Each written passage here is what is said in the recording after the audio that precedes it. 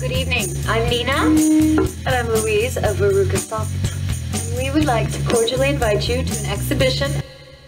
Veruca Salt was one of the most prolific female-fronted alternative rock bands that emerged from the 90s. Their rise was rapid and overwhelming. After releasing 2 commercially successful albums, they shocked the public with the explosive breakup of their 2 front women, Nina Gordon and Louise Post. In this video, I want to talk about the rise, the breakup, and the ultimate happy reunion of this iconic band, Veruca Salt.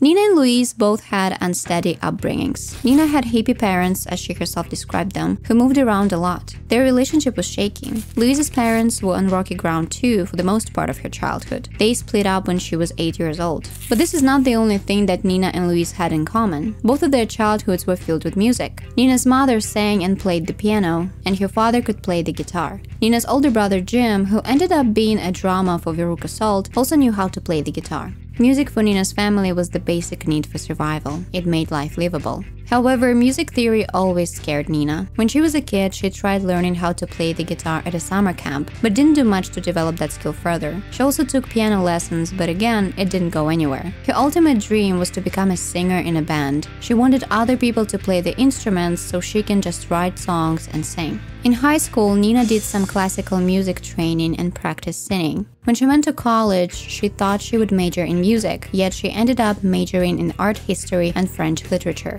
Supposedly, during her college years, Nina and her friends attempted to form a band. They came up with the name, found the right practice space, but ultimately never played a single show. Nina also tried learning to play electric guitar her brother had given her. He would teach her over the phone, and Nina would write down the positions of the fingers instead of the names of the chords. Being in a band seemed out of reach for Nina. She didn't believe it was possible. She took academics very seriously. Music was just an extra curriculum until Nina met Louise, who enabled her dreams to come true. Louise's parents were both singers. They met in a summer choir, so music was a big part of their relationship. Louise has warm memories of singing at family gatherings together with her mom, who played the guitar. Her parents started taking her to musicals and opera from a young age, and Louise learned how to play the piano when she was little. During her school years, Louise did musical theater, started several bands with her friends and brother, and participated in talent shows. Despite having a passion for music, Louise decided to major in English literature in college, since she also loved reading and got into poetry during those years. Particularly in college, Louise began writing her own songs. A friend of hers gave her an acoustic guitar, but playing other people's material was a bit boring for Louise. She wanted to create music herself.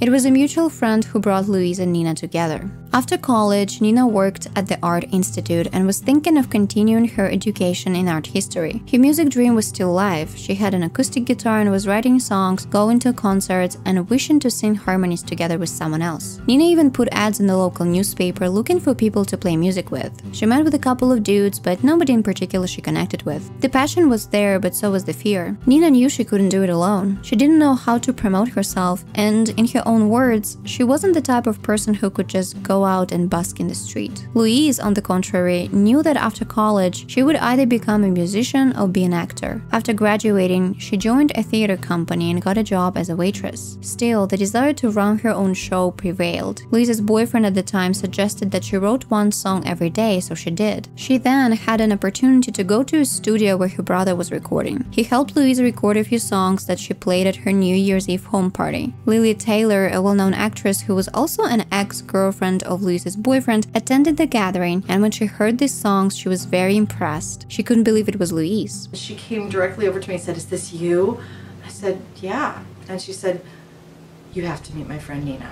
Louise and Nina hit it off instantly. They balanced each other out. Since for Louise, music was not just a hobby, she expected full commitment from Nina. She told her that she needed to start playing the guitar, and thus they began practicing 3 days a week. Louise really pushed Nina to perform in public and go to the studio. They started writing songs like crazy and playing at open mics. Their influences were very diverse, and when they first got together, they were playing folk songs. They were 2 women singing in harmony to acoustic guitars. After seeing such bands as The Breeders, My Bloody Valentine, and L7, Nina and Louise made up their minds on what kind of band they wanted to be. It was 1992 and they considered themselves to be feminists, so initially they wanted to create an all-female band. They put an ad looking for 2 more girls, and they described their music as dreamy grunge. Despite meeting a couple of talented women, Nina and Louise couldn't find the right fit. And that is when they got a call from Steve Lack, their future bassist. Steve called and said, I really like your influences. Yeah, I'm not a girl. I'm not a girl. Nina, Louise, and Steve began practicing together, but they still needed a drummer. They actually had a good candidate, a girl, but she had to move, so it wasn't meant to be. And then Nina's brother Jim joined them. He didn't know how to play the drums, but he was willing to learn, since their energy and chemistry together as a whole band was perfect. Veruca Salt was named after the spoiled rich girl in the book Charlie and the Chocolate Factory. Nina and Louise were not huge fans of the story or anything like that. They were in Nina's apartment, pulling out some books when they came across the cover for Charlie and the Chocolate Factory, and they just found the name to be cool. We're not really into Willy Wonka-ism. We just liked the name and we picked it. We're not like part of some big fan club of Willy Wonka. Some cult of fans. Nina explained later in one of the interviews that the name still reflected the attitude they had at the beginning. Quote, "Well, we were young and not necessarily spoiled, but we had a very arrogant attitude of just, we want to dominate the world, we want it now. There was just a feeling of not necessarily a bratty little rich girl vibe, but more like, I want what I want and I don't want to apologize for it. So there was a whole kind of feminist attitude behind it, a feeling of, we can demand exactly what we want and get it. I think that was the inspiration." End quote. Louise wasn't wasting any time. She was booking the shows and sending Veruca Salt's 4-song demo to different clubs. The buzz around the band grew, and after playing only a few live gigs, they were signed to a small label Minter Fresh Records and began recording with the producer Brad Wood. The group's first single, Seether, quickly took off and worked its way to major radio stations.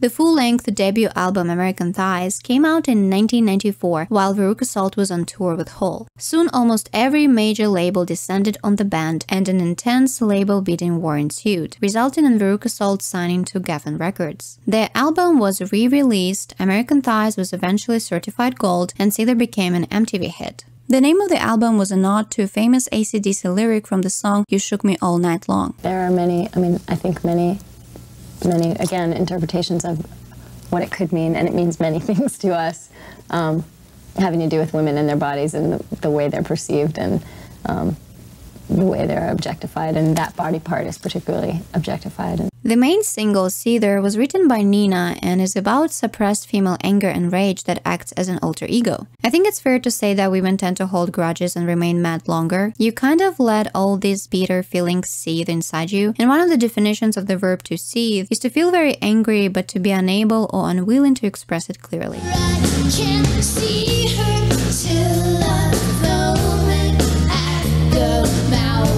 Louise once said, quote, "I like to say that it is whatever you want it to be, but we used to say that it was our internal vacuum cleaner. But it's basically just about the consummation of anger, the anger that surfaces and is relentless. You can't suppress it for very long, it will emerge." End quote. However, songs are more open to different interpretations, and there was a lot of speculation about what a seether was. The song starts with a riddle after all. Seether is either loose nor tight. So some people thought seether was a pussy. You see a lot of them in the video, actually. The seether is not a vagina, but it was funny when people thought it was. I thought that was kind of cool. The image of cats in the music video for Seether is very symbolic. A lot of times women are compared to cats specifically. Despite their elegant, soft, feline nature, they switch moods super quick. They growl and hiss, and they scratch and bite. This juxtaposition is at the core of Veruca Salt's music in general. You have a contrast between angel-like soprano harmonies of Nina and Louise and heavy bass and drums. The energies and moods can switch inside one song, going from a lullaby to screaming. The lyrics can also get pretty dark and brutally sharp. But Seether is a relatively poppy song that still gets you going to the point when you want to smash everything around you.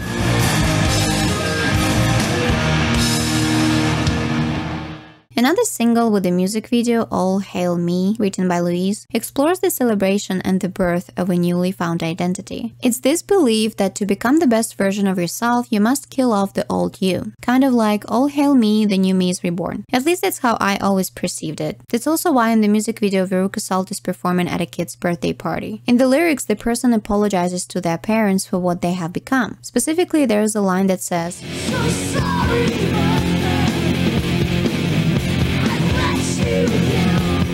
They basically say, I'm not your little baby anymore, I'm all grown up now. You might not like this version of me, but this is who I am." In the music video that gives off this eerie vintage vibes, you see kids running around being kind of creepy, wearing masks and fighting for a toy gun. This can be tied to the whole loss of innocence theme. However, considering that the lyrics do reference plain murder of kids, some people believe All Hail Me talks about the glorification of violence and serial killers, which is an interesting take too.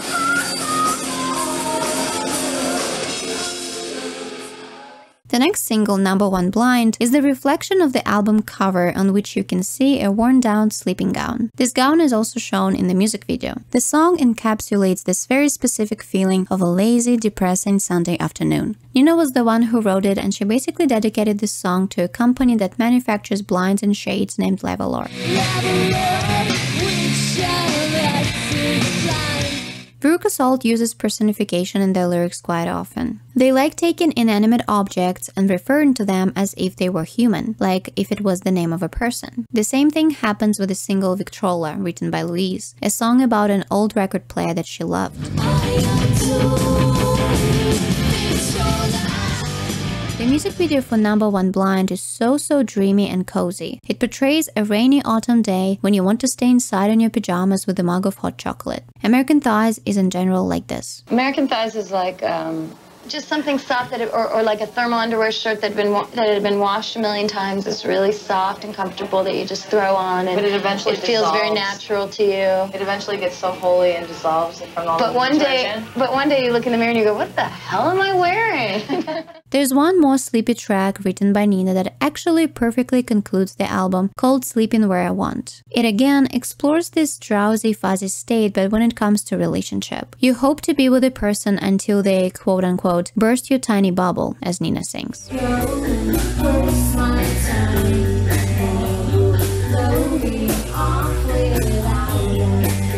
Many songs on this album mirror each other like this. They go in pairs. For instance, Celebrate You and Forsythia are about Nina and Louise's childhood memories. Little anecdotes about those times. This is what Louise said about Celebrate You. Quote, "It started with my father and extended to the other men in my life. I spent so much time celebrating them that I sort of neglected to celebrate myself, or even acknowledge myself in that way." End quote. I'll never know just what I've got as long as you're my father. Forsythia, named after bright yellow flower, is Nina's song, and it's about lying as a kid in order to feel accepted by others. Another pair of tracks, which are very similar in their mood and content, is Fly and Twin Star. They are slower, more somber songs about being tired and feeling hopeless. In Twin Star, Nina directly says,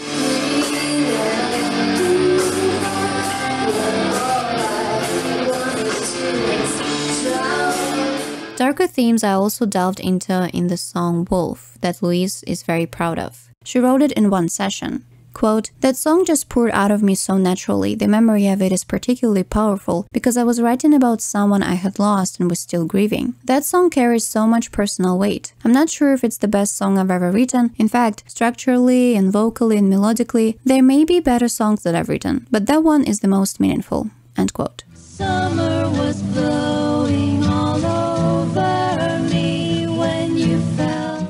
The last song from this album that I want to mention is Spider-Man 79. This is a relationship song where the narrator's partner is compared to a spider that slowly entraps their prey. You're so nice and tiny in a way. Louise once shared the story behind it. Quote, Spider-Man was about this guy I dated in Chicago. He was from the South Side and he wasn't smart enough for me, but I felt for him anyway, and then the relationship ended and I remember thinking like, why does this matter at all? How did I start to care about this person? He's not good enough for me in any respect. How did I get so tangled with this guy? So those lyrics like, he came up from the South with oil on his hands was like him working on his car, and Reds pulled from a can is him smoking his Marlboro Reds, and it was all in the relation to that guy, and his name was Kevin, end quote. As I've said, American Thighs was a successful album. It got many positive reviews. Still, it didn't shield the band from backlash. People were saying that they were sellouts, they weren't indie enough, they were just angry feminists, or they were not feminist enough because they applied lipstick on stage. Basically, we were accused of having been the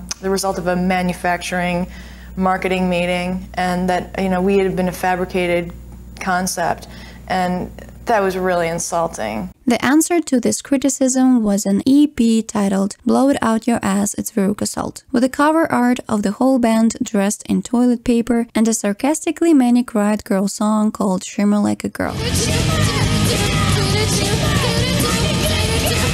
In 1997, Veruca Salt came back with the second full-length album, 8 Arms to Hold You, with a golden octopus on the cover. The title is a reference to the working title for the Beatles film Help. Nina's brother Jim left the band soon after the release of 8 Arms. He was replaced by Stacey Jones of Letters to Cleo. Nina said, quote, Jim was the moral glue in the band. His leaving was big, end quote. This is basically when everything started to go downhill behind the scenes, resulting in Nina leaving the band in early 1998. 8 Arms was produced by Bob Rock, well known for his work with Metallica. And you can hear those Metallica vibes right away in the first track called Straight. Stay straight for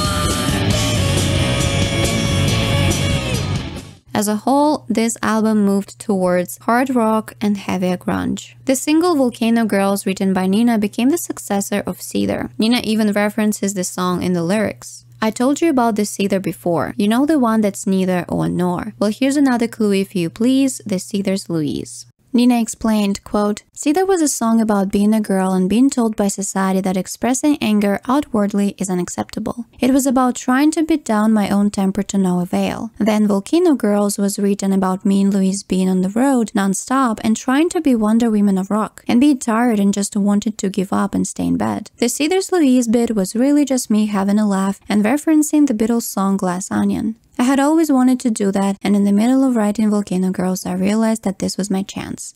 End quote.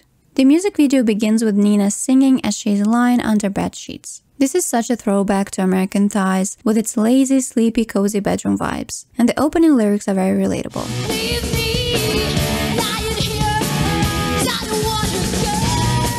The setting then changes and you see the band perform in the arena with bungee cords attached to them. Surrounding this arena stand a group of fans who cheer for them. Pretty minimalistic video. Nancy Barterwill was the main person who directed the music videos for this album, and it was her idea to incorporate bungee cords. There isn't much information about Nancy, but she started her career as a painter and eventually became more well known in the rock music video world. She directed Hole's clip Celebrity Skin. Nancy likes to deconstruct femininity, and you don't really see it with Volcano Girls, but it's very apparent in the music video for another single, Shutterbug, that was written by Louise, who described it like this. Quote, Shutterbug is sort of a photo album of my life, of the band's life, of making our own decisions and choices and being really psyched about them. End quote. Shutterbug is definitely a song about self-empowerment. This message is in the chorus as Nina and Louise sing.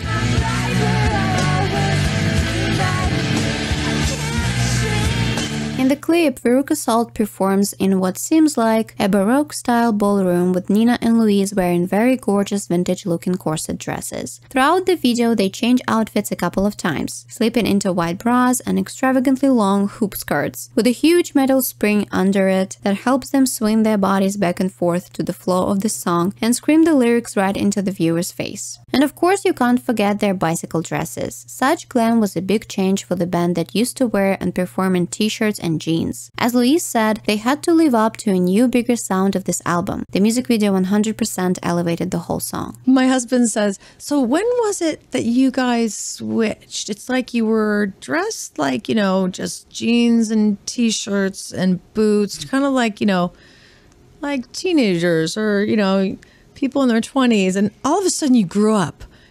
It might have been on a Tuesday. You started dressing up. Another track about self-celebration and refusal to let criticism get to you is Awesome, written by Nina. Do you think we're stuck up?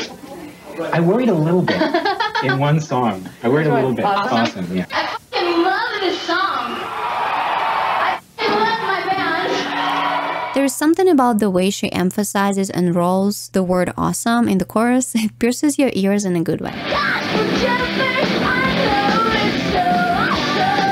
Nina's adorable squeaks can also be heard on a track called With David Bowie. It's a playfully innocent song about Nina's little childhood crush on David Bowie. I just walked to school thinking about, fantasizing about being with David Bowie or being a rock star myself like David Bowie, and that kind of confusion, like, do I want to just be with him or do I want to be him? Compared to American Thighs, 8 Arms is certainly a more hopeful and high-spirited album, both in terms of sound and lyrics. There are quite many songs about romantic relationships and dating. The darkest topic Nina and Louise touch upon on the album is drugs. Tracks like Straight and Stoneface are pretty much about the same thing. A boyfriend who's so deep into his addiction, he doesn't pay attention to his girlfriend anymore. Stoneface literally starts with the lines,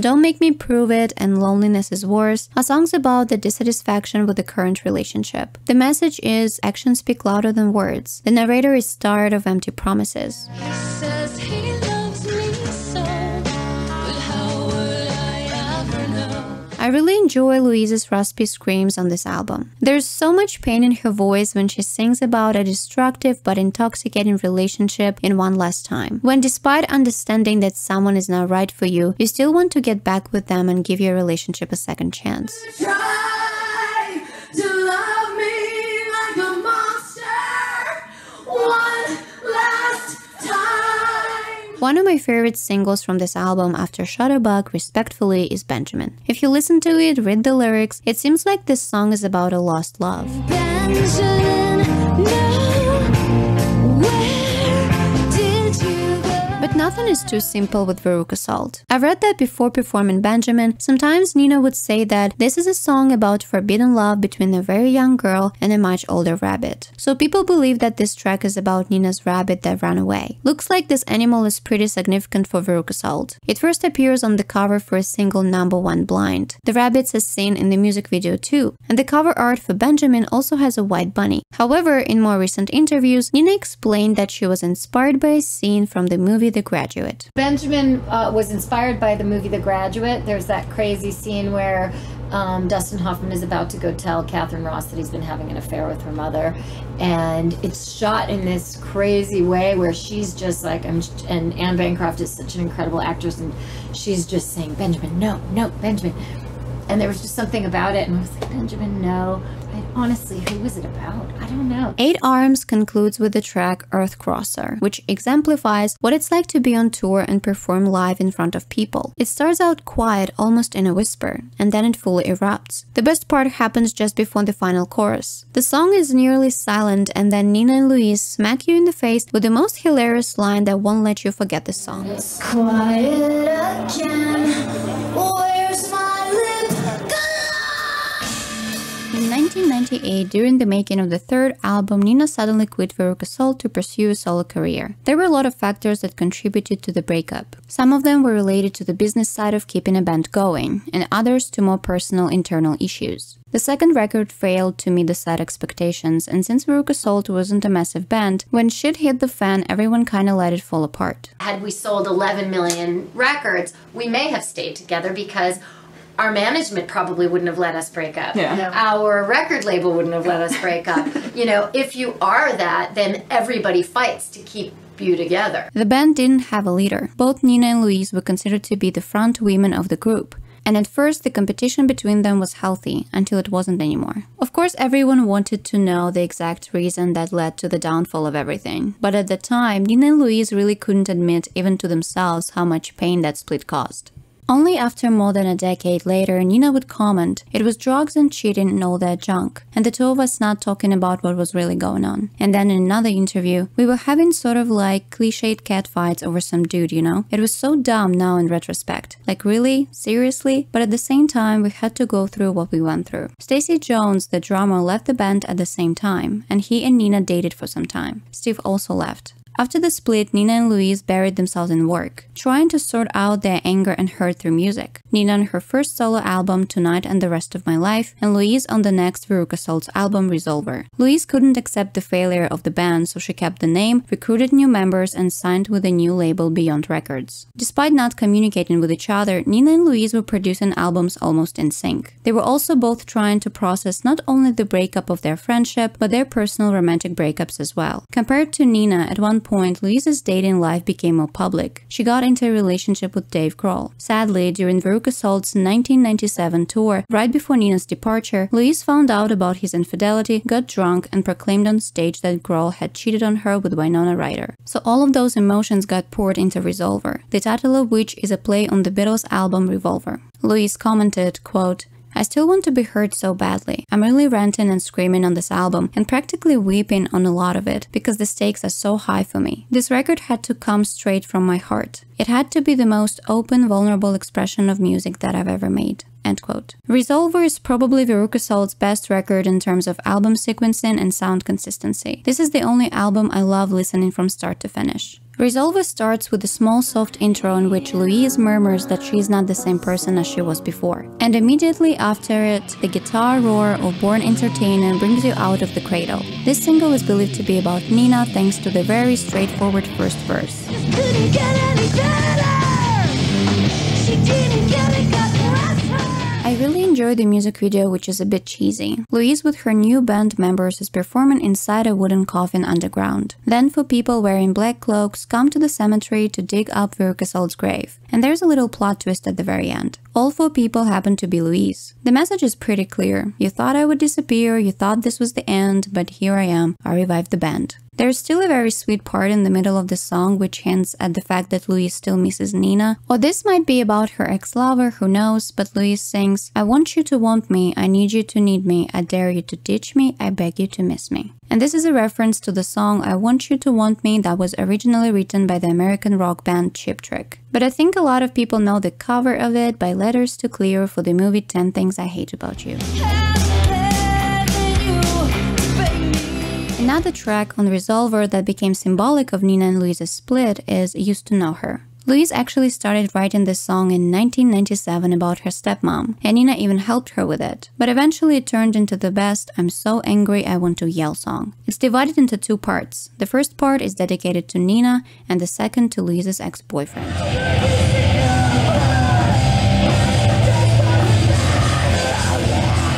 In 2022, Louise shared previously unreleased demos, a 6-song collection titled But I Love You Without Mascara, and it included Used to Know Her demo along with a homemade style video for it. This was Louise's way of looking back at herself, a girl she used to be and used to know, and closing that chapter of her life. The last track on this album that mentions Nina and that could be about her is Only You Know, which is a lot of people's favorite song.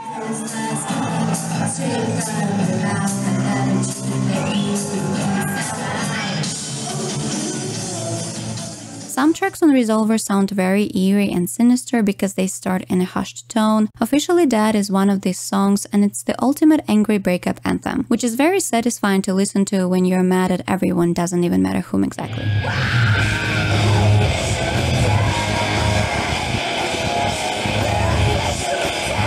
This album is a good balance between abrasive and sweet. It's not all about aggression and attitude. Louise shows her vulnerability on many tracks, and the ones that stand out the most are Disconnected and All Dressed Up. They are very gut-wrenching. In Disconnected, the narrator is looking back at a dark period in her life, at a very painful breakup and how it affected her. But she's ready to move on, she even met someone better. It has comforting lyrics like I'm in love with the future and I'll touch the sky. All Dressed Up, in contrast, leaves you feeling like such a mess. This song asks one question: why am I not enough? I'm willing to change the aspects of my identity that you don't like and still you can't love me. I'm here in front of you all dressed up. It's the sad realization that no matter how good and perfect you are, you can't force another person to love you. Nina's solo album that she recorded with Bob Rock was much more pop than the rock Veruca Salt was known for. And if you compare the two, they're night and day in terms of the sound. I'm as light as air, floating there breathlessly. The first single, titled Tonight and the Rest of My Life, did well and was even included in a commercial for The Notebook, in addition to an appearance on an episode of Charmed. Nina commented on this genre switch in one of the interviews, quote, "I think everyone had always sort of pegged me as the pop chick and Louise as the rock chick, and we both sort of crossed over into each other's so-called territory. When I say pop, I mean good, strong songs with good, strong melodies." Veruca Salt sort of got out of control and they kept going in a kind of metal direction, which was fun. It was fun to wear, like the leather jumpsuits we wore on the second tour, but it didn't feel completely... You know what? It did. It did feel completely right at the time. At the time, it felt awesome. It felt totally badass cool. But I grew up a little bit and I think I'm more interested in, I don't know, being myself. End quote. In terms of the lyrics and the overall mood of the record, it's a similar balance between darkness and light, the past and the future. Nina sings about her regrets and concerns, the breakup with her boyfriend, falling in love again, excitement for the future, and of course Louise. Nina was way softer with her words though. There are 3 tracks that point to Louise, the first being Number 1 Camera, which is a very playful track with clapping. Nina sings, "I should probably sort of miss you, but I see you all the time in Polaroid." One of my favorite songs on the album is Hate You Away. It's super catchy and reminds me of old Veruca Salt. I always felt like it was about Louise based on these lines in the chorus. "Had to sell my soul, but you were so rock and roll." Nina was asked about this song in an interview and she said this, quote, "It's more just about sort of despising somebody and yet being attracted to them at the same time. When you're attracted to some guy because he's an asshole, you know what I mean?" End quote. The last song I want to mention is Black and Blonde, pretty telling title. I just like a distorted guitar paired with an interesting lyrical structure. Black and Blonde is a very wistful track for me. Nina goes through a roller coaster of emotions. At the beginning, she's confused. She asks, "What's that sound? Somebody tell me what the hell is going on." Then she gets a bit angrier, constructing the narrative around this middle child, aka Louise. But it's not a mean song. You can hear frustration in Nina's voice, and at the beginning she seems sarcastic as she sings, "Save the middle child, she's never what she seems. Can't blame the middle child, she's drowning in her dreams." Nonetheless, towards the end of the track, Nina repeats the same lines, but with pity and sadness in her voice. At the end, Nina cites Earthcrosser from Veruca Salt's previous album. Now those lines sound pensive.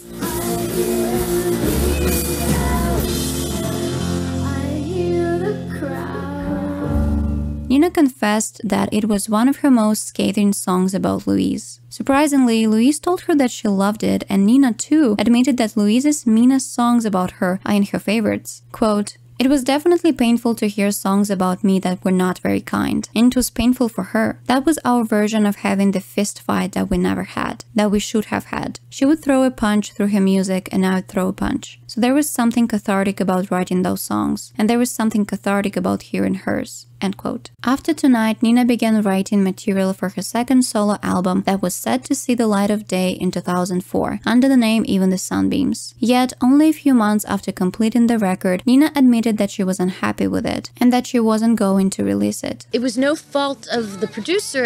Everything sounds really good, and it's a really nice album. It was just really slow and really sad. Together with Bob Rock again, Nina decided to redo the old material and record new songs as well. The result was Bleeding Heart Graffiti, the album that was released in 2006. Nina was pregnant with her daughter, so she didn't do any promotion for it. Naturally, Nina's music career faded to the background and she dedicated herself to being a mom. Louise went through similar things. Unfortunately, Resolver didn't enjoy the same success as Veruca Salt's previous albums. Veruca Salt's lineup was always changing. In 2003, the Officially Dead EP was released and it charted well in Australia, so the band focused their touring activities there. Veruca Salt then recorded another 5-song EP, Lords of Sounds and Lesser Things, that came out in 2005. And finally, before going on an indefinite hiatus, Veruca Salt released a full-length album 4 that wasn't commercially successful. Like Resolver before it, this album album was released a month apart from Nina's solo album, and like Nina, Louise ultimately decided to step away from music and focus on her family. Motherhood was ultimately what brought Nina and Louise back together. They actually started emailing each other here and there since 2003. By 2008, they both had married and started families, so they began confiding in each other more, but only via email. Louise was going through a really rough patch. She had a miscarriage, and right after that, her husband had a series of emergency surgeries. And that's when Nina became a big support system for Louise. It was such an incredible gift to me. That she understood. And she proceeded to be, from that moment on, what she called my pregnancy sponsor, and was there for me around every juncture, and around every corner. And I went on to have 2 more miscarriages, and then I had my daughter. Oh, okay. And Nina was there for me throughout all of it. Nina explained, quote, "We had such a traumatic breakup, Louise and I. In a way, it was more traumatic than breaking up with a boyfriend. I'd never had a close girlfriend that I had a complete rift with. We blocked each other out of our lives for at least 10 years. We didn't speak for at least 5. We didn't see each other for 14, and it broke our hearts." End quote. Nina and Louise finally met in 2012. Mazzy Star had reunited and were performing together for the first time in 15 years at Coachella. And when Nina heard about this, she realized that they had to bring Veruca Salt back. Quote, "It gave me this pang of wanting to sing with Louise again, like really wanting to. I emailed her and said, 'Hey, Mazzy Star are playing Coachella, shouldn't we?' And she said, 'Maybe we should start with coffee.'" End quote. When the two got together for dinner, they cried and went through the whole range of emotions from regret to relief. They couldn't understand why they let things happen and why it took them so long to repair such a precious connection they once shared. Nina and Louise reconnected with Steve and Jim, and all 4 of them were ready to pick up where they left off. This time, however, the songwriting process was very, very different. Having more wisdom and experience, having children, being married, allowed them to collaborate and help each other more, compared to the 20s when individuality was so crucial and any type of feedback could be viewed as a personal attack. Women in their 20s, no offense to women in their 20s, but like, some crazy shit happens. You know, we were so, like, the stakes seemed so crazy high in everything we said and did.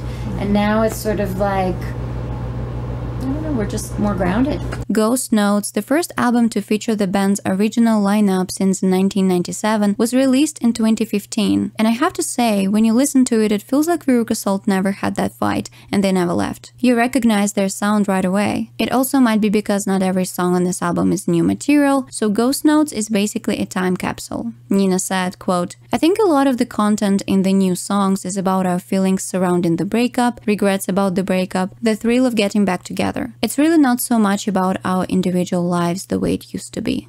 End quote. It's very interesting that before, with the first 2 albums, there was a clear distinction between who wrote which song, but with Ghost Notes, it just says written by Veruca Salt. Nina and Louise also shared that all the gory details people wanted to know about their breakup are in the lyrics, and anybody can figure out exactly what happened. So let's dive in. The opening track, The Gospel According to Saint Me, is just full of celebration and liberation. I've mentioned that listening to this album feels like opening a time capsule, and this is exactly what you hear in the lyrics.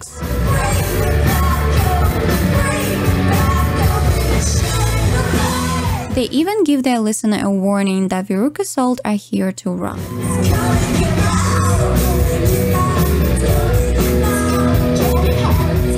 Nina and Louise decided to deconstruct and reclaim the song Black and Blonde, make it about their breakup, and include it as the second track.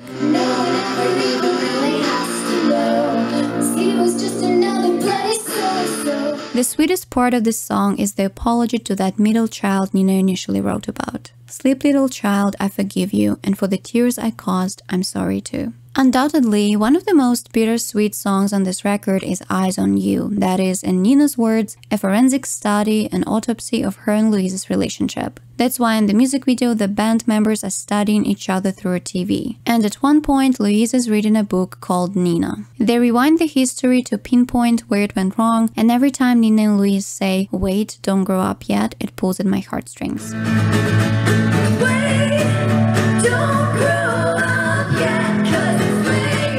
Prince of Wales was apparently inspired by that incident that happened with Louise in 1997 when she got drunk and spilled the beans about Dave Grohl on stage. Louise said, quote, "I got very familiar with the toilet backstage at the Prince of Wales. I hold the record for inebriation in my life from that show." End quote.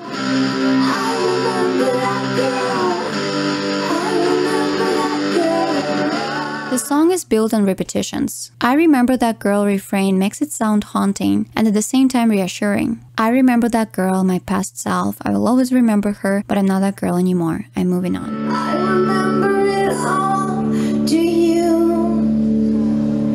Tracks like The Sound of Leaving, Lost to Me, and Triage appear to be about Nina's departure from the band. Nina wrote Triage right after leaving, and it's a confessional song where she explains her side of the story and how dead inside she felt.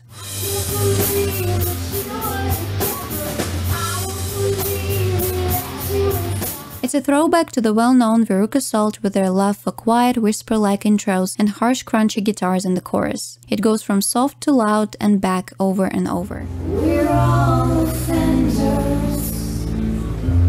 We all lie. My number one song on this album is Empty Bottle, where singers reminisce about what it was like being in a band in Chicago in the 90s. To me, this song is emblematic of friendship, especially when I hear the lines, "I don't want to drown if you're not drowning with me, and I don't want to bleed if you're not bleeding with me." Nina's piercing vocals make them so painfully touching. So our is open, even if it's just a tiny crack. You have that little laundry. Come Clean Dark Thing and I'm Telling You Now seem to be about retrospecting and reconciling. Nina and Louise sing, "I'm saying it loud and clear, I'm still here."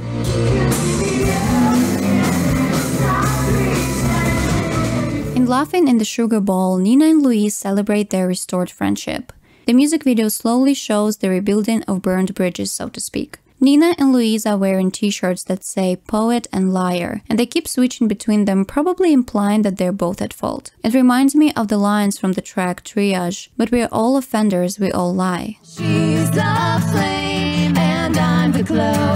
Look who's laughing in the sugar bowl. The Museum of Broken Relationships, named after a real museum which first appeared in Croatia, is Veruca Salt's way of closing that chapter of their life. The sole purpose of the real museum is to treasure and share people's heartbreak stories and symbolic possessions. Put the relics of your lost love on display and lock the door. And the final track that closes out the album is Alternica, which embodies nostalgia. Nina and Louise look back on the alternative music scene that gave rise to their band. No matter what happens, things tend to always work out in the end. They triumphed over all their hardships, and to the bells and symphonic horns, they are moving to the next stage of their lives. And in the end, it comes around again. Many people, when talking about Veruca Salt, express sadness that Nina and Louise basically ruined the band over some petty reasons involving some guy. And that this is such a negative stereotype about women, because obviously women never feel jealous and they never compete and they're very direct. Some people really can't accept that sometimes stereotypes are not really stereotypes. Even Nina and Louise, while given interviews, expressed so much regret that their whole idea of creating an all-female band and showing the girls that they can be successful together and they can do business together flopped in a way. I honestly believe that Nina and Louise did way more by showing their uncensored lives and what can happen between girls and young women. These are not just some sexist negative stereotypes. This is reality for many people, including myself. By giving their example, Nina and Louise actually tell people that their feelings are valid, but don't wait 15 freaking years to reconnect with a friend you had a falling out with but can't stop thinking about. Understand your emotions, put your pride aside, own your shit, and apologize no matter who you think was wrong. And restore that magic chemistry and connection you once had with that person if you truly want to and think it's worth it. In 2015 interview, Nina stated, "It's such a nice lesson to learn that life is long and a friendship can be damaged, but it's not irreparable. Sometimes you just need time."